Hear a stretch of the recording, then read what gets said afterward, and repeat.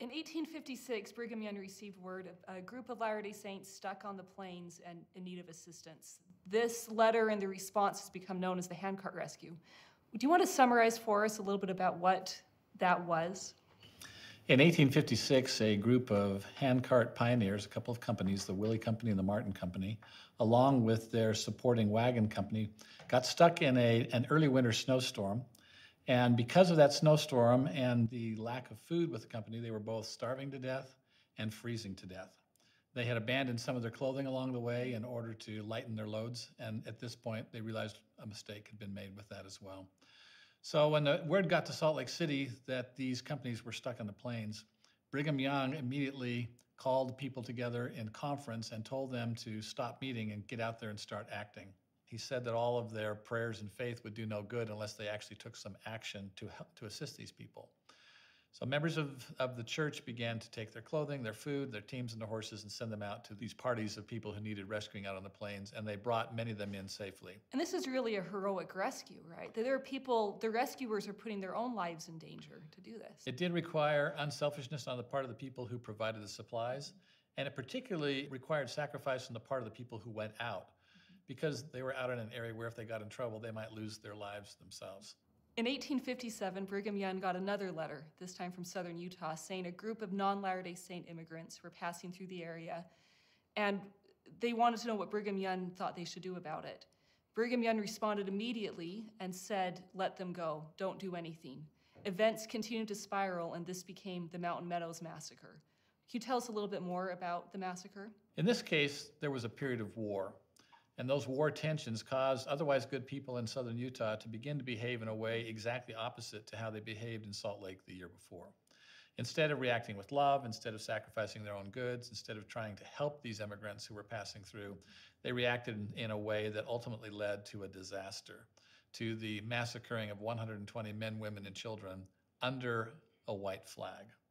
It was the worst event in the history of the church. It was the worst event in the history of Utah. And it was the result of this downward spiraling that occurred when they first began to treat these immigrants as the other and not as human beings to be treated with respect. And that led to a result that, in retrospect, was absolutely unthinkable. People couldn't understand why they did what they did.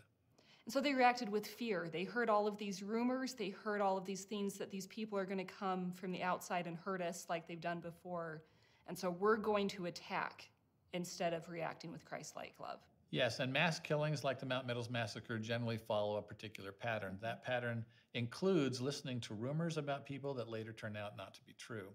So I think there's a lesson to be learned in that. Rather than listen to rumors about people who are different from ourselves and assume that those rumors are true, we ought to dismiss them and react with love and compassion and a sense of unselfishness. And this is the same group of people that had themselves been sufferers of persecution.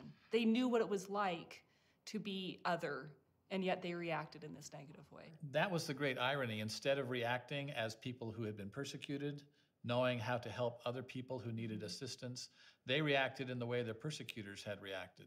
The result was not only an individual disaster, but also a community disaster, kind of community guilt. Some of these people who carried out the Mount Meadows Massacre carried the burden and the guilt of this to their deaths. I think particularly of Nephi Johnson, who on his deathbed repeatedly called out blood because in his mind he never overcame what he saw as a relatively young man in being a participant in that event. We don't talk about the Mountain Meadows Massacre. We've tried to hide it for many, many years. Why is this? Why don't we talk about it? I think collectively the reason is it's the worst incident in our history and is therefore painful, and people try to avoid pain. So I think that the reaction of church members when they hear about the Mount Meadows Massacre or if they have ancestors who participated in it has been, first of all, to avoid it by hiding it. And if they can't avoid it by hiding it, then perhaps the second way they do it sometimes is denial. Then the next reaction that people have to something is to try to somehow or another put it into a form that's explainable. And with the Mount Meadows Massacre, that's been scapegoating people. In particular, people who tried to blame it on the local Indians of southern Utah who have borne a terrible burden for many years and been persecuted for this purported role that they had in the massacre. And then after that, it's to try to isolate it onto one person, even though this was group violence. So John D. Lee and his family have taken a disproportionate share of the blame over the years for something that was actually community violence or group violence. So what do we do with circumstances that are like this? I think the best and really the only way that we can deal with circumstances like this is to look at them in their entirety and look at them honestly, and then see what we can learn from them both individually and as a community. And what lesson do you think we should learn from this? On the individual level, I think how we react to others, how we consider them in our minds is extremely important. If we choose to act in a Christ-like manner and reach out to people, even in a spirit of self-sacrifice, that creates an upward spiral that eventually takes us to where we are not only benefiting others, but we ourselves are being strengthened in the process. If we go the opposite direction and spiral downward by beginning to treat people with suspicion, beginning to treat them as though they are the other, then that suspicion eventually leads to a confirmation of suspicion. It becomes a self-reinforcing prophecy. And then once you begin to see another person as an enemy, you begin to treat them as an enemy, and the result ultimately is that you end up in conflict. In the case of the Mountain Meadows Massacre, in a horrible conflict that led to complete destruction of people who never should have been hurt. So what should we learn about this as a group, as Latter-day Saints in general? Well, one thing I think we can learn is the importance of councils.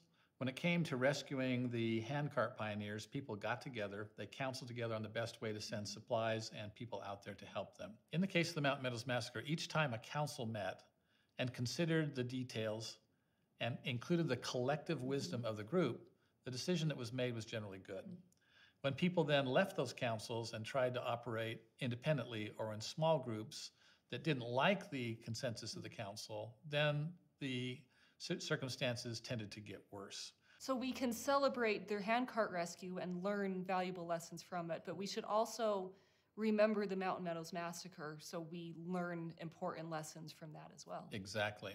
The massacre has things to teach us about the past, and I also think that just as we grieve for Latter-day Saints of the past who were killed through persecution, I think we likewise need to grieve for those who died senselessly in the Mountain Meadows Massacre. We need to remember them, we need to honor them.